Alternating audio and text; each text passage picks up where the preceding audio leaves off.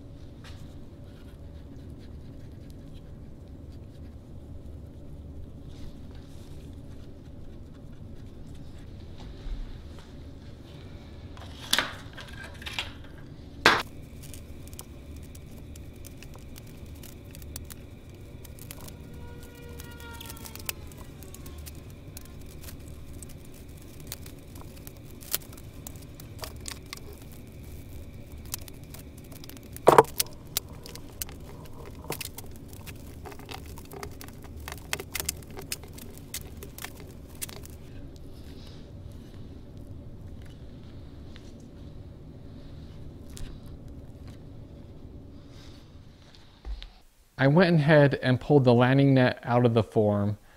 When I was doing this, I was scared to death that this thing was not going to come out of the form clean, and I was scared that the laminates were going to break and I was going to have all sorts of issues and maybe not even complete this project.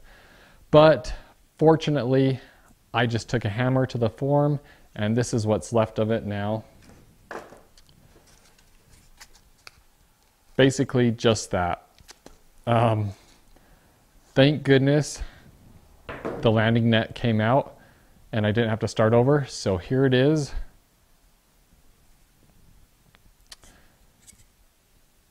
Looks like everything took form just perfectly. So I'm really stoked on that. So now I got to go ahead and clean up all the extra epoxy on there, trim up these end pieces, get everything shaped, get some finish on it, and I might add a few brass pins in here and also a little brass eyelet to have some string going through there. But yeah, this thing is almost done. I also got to go get a net. So let's get this thing finished.